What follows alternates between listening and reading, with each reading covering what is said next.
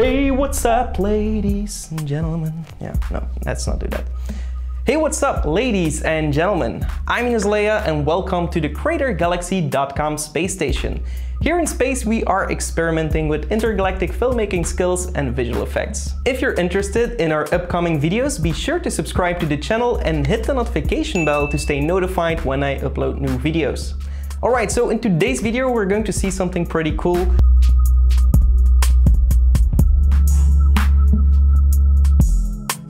We've all seen the clone effect on a steady tripod shot, where a person stays duplicated behind the movements he makes, which is fairly simple to create, but in this video we're going to see how to achieve this exact same look with a 3D parallax to it to make it look even more stunning. Before we start this video, I would quickly want to mention today's video sponsor. Today's video sponsor is BenQ. Before we start this video, I quickly want to mention you the... I lost it. I'm lost. Sorry. More editing for Enzo. Cool. Before we start today's video, I quickly want to mention today's video sponsor, BenQ.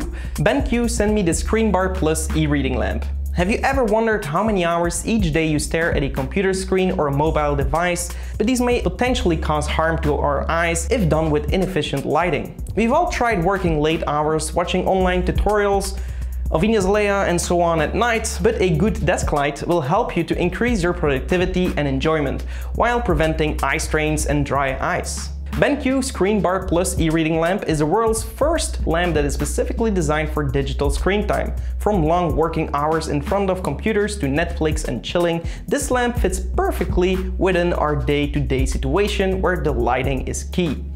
A sensor in the desktop dial of the Screen Bar Plus adjusts the brightness level automatically, but you can adjust the brightness and the color temperature through the desktop dial manually. If you want to find out more about this desk lamp, which I personally use, definitely check out the link in the description below. Alright, so back to the video. So what do we need in order to create this effect? It looks more awesome if you have a cameraman filming you from the side. This way you can create some parallax effects in the background. If you want to follow this tutorial with the exact same footage as me, that's also possible. I'll put a link in the description below. Import your clip and script to the moment where you are in the air or where you want to freeze your clip. Make a marker by clicking on the asterisk button on your keyboard and then next duplicate your shot twice, as we have 2 jumps, and if you have more, of course you will need to adjust your duplications accordingly. Disable the top duplication as we want to focus on the first one for now. Script to the correct timing and then right click on this layer, go to time and freeze the frame. You can enable the second layer as well, go to the correct timing and then just repeat this process to freeze the frame, and then again we are going to disable it and focus on the first shot. Now mask out yourself with the mask tool. Try to do this as good as possible.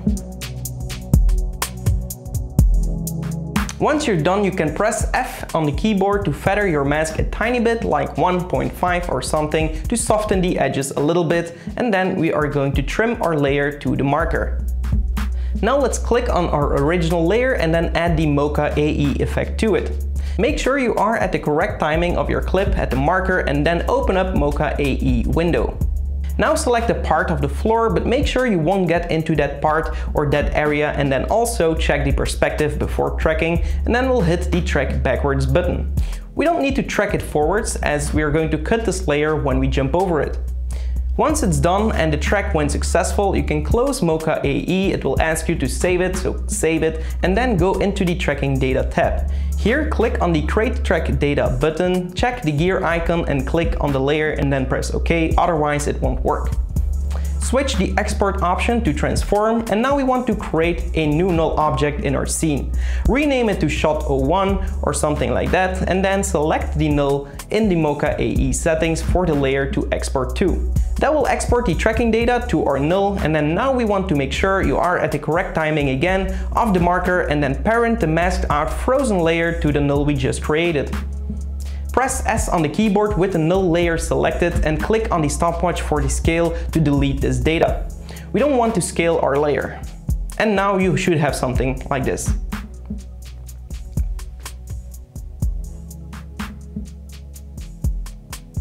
Now go to your other shots marker, click on the original footage and reset the Mocha AE effect so we can start over with this shot.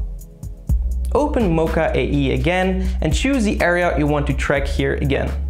Track it backwards. As this is a longer shot, we can pause our track and then move our tracking region to the left so it's not going out of the shot, and then Mocha will use this data to create our one tracking null.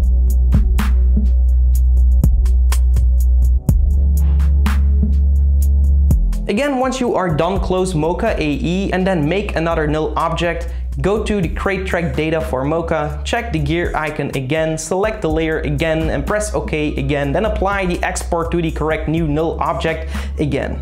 Make sure you are at the correct timing and parent the clip to the null. Delete the scale keyframes of the null again, and then once your shot is out of the frame, trim it because otherwise you might encounter some artifacts. And voila, there we have it, our awesome effect. I hope you enjoyed it. If you did, like this video. Also, be sure to subscribe to the channel, hit the notification bell to stay notified when we upload new videos, and also check out our website. We have a bunch to offer for any kind of digital creative, and if you buy something from our website, it helps to support this channel. Hope to see you in the next one. Take care and goodbye.